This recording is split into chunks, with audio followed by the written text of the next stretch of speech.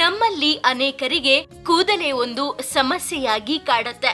ಯಾವ ಶಾಂಪೂ ಹಾಕಿದ್ರೂ ಕೂದಲು ಸ್ಮೂತ್ ಅಂಡ್ ಸಿಲ್ಕಿ ಆಗೋದಿಲ್ಲ ಅಂತ ಅಳಲು ತೋಡಿಕೊಳ್ತಾರೆ.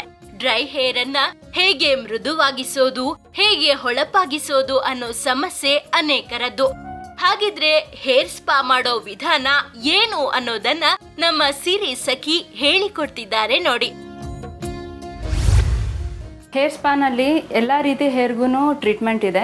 ಹೇರ್ ಸ್ಪಾ ಒಂದು ಆಯಿಲಿ ಹೇರಿಗೆ ಮಾಡ್ಬೋದು, ಡ್ರೈ ಹೇರಿಗೆ ಮಾಡ್ಬೋದು, ಡ್ಯಾಂಡ್ರಫ್ ಹೇರಿಗೆ ಮಾಡ್ಬೋದು, ಮತ್ತು ಹೇರ್ ಫಾಲ್ ಆಗ್ತಾ ಇರೋವಂಥ ಸ್ಕ್ಯಾಲ್ಪ್ಗೂ ಮಾಡ್ಬೋದು. ಇವತ್ತು ಡ್ರೈ ಹೇರ್ನಲ್ಲಿ ನಾವು ಹೇಗೆ ಸಾಫ್ಟು ಸ್ಮೂದು ಮಾಡ್ಬೋದು ಅಂತ ಅಂದ್ಬಿಟ್ಟು ತೋರಿಸ್ಕೊಡ್ತೀನಿ. ಹೇರ್ ವಾಶ್ ಮಾಡ್ಕೊಂಡಿದ್ದೀವಿ. ಈಗ ಕೂದಲು ಸ್ವಲ್ಪ ಮಟ್ಟಿಗೆ ಟವಲಲ್ಲಿ ಡ್ರೈ ಮಾಡ್ಕೊಂಡಿದ್ದೀವಿ. ಹೇರ್ ಸ್ಪಾ ಕ್ರೀಮ್ ಇದೆ. ಈ ಹೇರ್ ಸ್ಪಾ ಕ್ರೀಮ್ಗೆ ಸಿರಮ್ ತೊಗೊಂಡಿದ್ದೀನಿ. ಸಿರಮ್ನ 2-3 ಪಿಂಚಸ್ ಆ್ಯಡ್ ಮಾಡ್ಕೋತೀನಿ. ಸೊ ಇದನ್ನು ಮಿಕ್ಸ್ ಮಾಡಿಕೊಂಡು ಈಗ ಕೂದಲನ್ನು ನಾನು ಚಿಕ್ಕದಾಗಿ ಪಾರ್ಟ್ ತೊಗೊಂಡು ಅಪ್ಲಿಕೇಶನ್ ಶುರು ಮಾಡ್ತೀನಿ.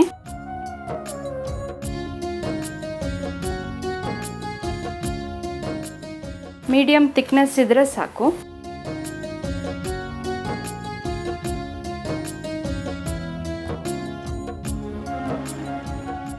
ಸೆಕ್ಷನ್ ವೈಸು ತಗೋತಾ ಅಪ್ಲಿಕೇಶನ್ ಶುರು ಮಾಡ್ತೀನಿ.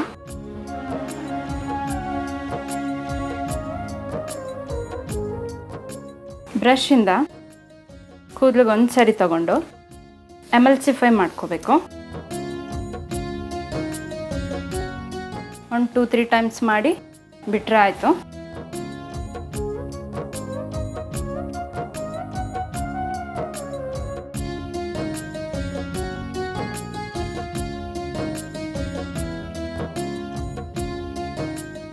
ಇದೇ ಥರ ಎಲ್ಲ ಕೂದಲನ್ನು ಸ್ಮಾಲ್ ಪಾರ್ಟೇಷನ್ ತೊಗೊಂಡು ಈ ಥರ ಸ್ಪಾ ಕ್ರೀಮ್ ಹಚ್ಕೊಂಡು ಎಮಲ್ಸಿಫೈ ಮಾಡ್ಕೊಳ್ತೀನಿ. ಈಗ ಮುಗಿತಾ ಬರ್ತಾ ಇದೆ. ಲಾಸ್ಟ್ ಪಾರ್ಟೇಷನಲ್ಲಿ ನಾನೀಗ ಅಪ್ಲಿಕೇಶನ್ ತೊಗೋತಾ ಇದ್ದೀನಿ.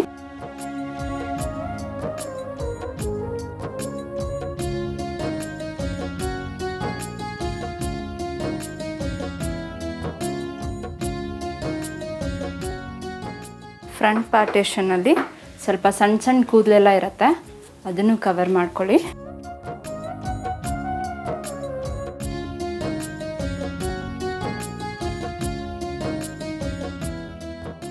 ಫ್ರಂಟ್ ಹೇರಲ್ಲೇ ಜಾಸ್ತಿ ಕೂದಲು ಸುತ್ತತ್ತೆ ಅನ್ನೋದಾದರೆ ತಿಕ್ಕಾಗಿ ಸ್ವಲ್ಪ ಕ್ರೀಮ್ನ ಅಪ್ಲಿಕೇಶನ್ ಮಾಡ್ಕೊಳ್ಳಿ.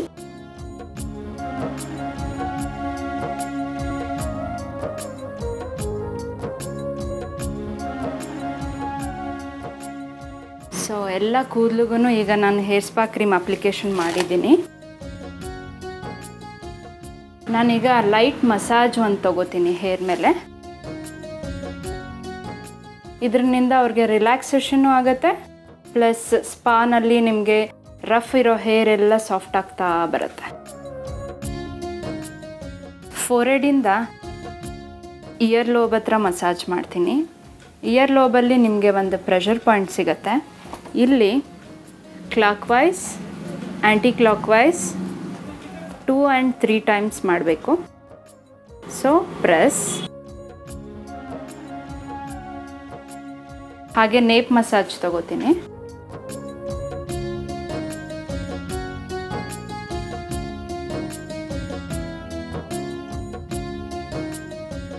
ನೇಪ್ ಮಸಾಜ್ ಆದಮೇಲೆ ಶೋಲ್ಡರ್ ಮಸಾಜ್. ಶೋಲ್ಡರಲ್ಲಿ ಪ್ರೆಸ್ಸಿಂಗ್.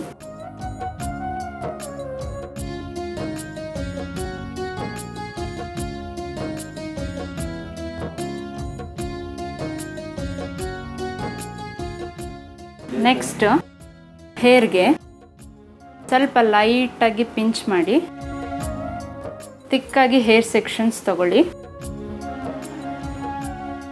ಇದರಿಂದ ಲೂಸ್ ಫೋಲಿಕಲ್ಸ್ ಏನಿರುತ್ತೆ ಹೇರಲ್ಲಿ ಅದು ರಿಮೂವ್ ಆಗುತ್ತೆ.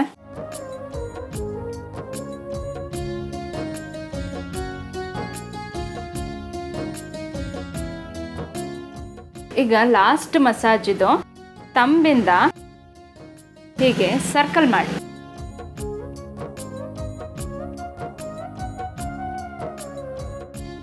ಟೂ 3 ಟೈಮ್ಸು ಪ್ರತಿಯೊಂದು ಸ್ಟೆಪ್ನ ರಿಪೀಟ್ ಮಾಡ್ತಾ ಹೋಗಿ.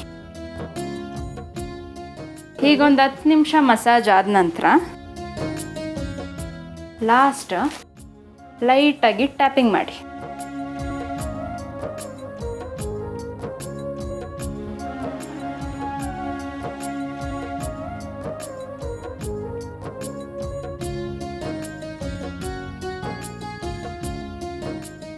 ಟ್ಯಾಪಿಂಗ್ ಆದಮೇಲೆ ಹೇರ್ನ 10 ಮಿನಿಟ್ಸ್ ಹೀಗೆ ಬಿಡಬೇಕಾಗತ್ತೆ. ಇವ್ರದ್ದು ಡ್ರೈ ಹೇರ್ಸ್ ಆಗಿರೋದ್ರಿಂದ ಸ್ಟೀಮಿಂಗ್ ಮಾಡೋ ಹಾಗಿಲ್ಲ. ಆಯ್ಲಿ ಹೇರ್ ಆಗಿದ್ರೆ, ಡ್ಯಾಂಡ್ರಫ್ ಆಗಿದ್ರೆ ನಾವು ಸ್ಟೀಮ್ ಮಾಡಬೇಕಾಗತ್ತೆ.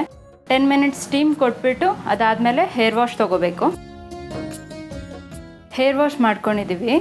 ಹೇರ್ ನೋಡಿ ಎಷ್ಟು ಸಾಫ್ಟಾಗಿ ಕಾಣಿಸ್ತಾ ಇದೆ, ಸ್ಮೂತ್ ಆಗಿದೆ ಹೇರು. ಫ್ರಂಟ್ ಹೇರ್ ಸಹ ಹೀಗೆ ಸಾಫ್ಟಾಗಿ ಕಾಣಿಸುತ್ತೆ.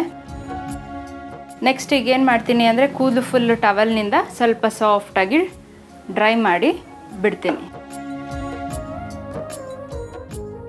ಈಗ ಕೂದಲು ಡ್ರೈ ಆಗಿದೆ ನೋಡಿ. ಸ್ಪಾ ಆದ ನಂತರ ಡ್ರೈ ಇದ್ದಿದ್ದ ಹೇರ್ಸು ಎಷ್ಟು ಸಾಫ್ಟಾಗಿ, ಸ್ಮೂದಾಗಿ, ವೇವಿಯಾಗಿ, ಕರ್ಲ್ಸ್ ತುಂಬ ಚೆನ್ನಾಗಿ ಕಾಣ್ತಾ ಇದೆ.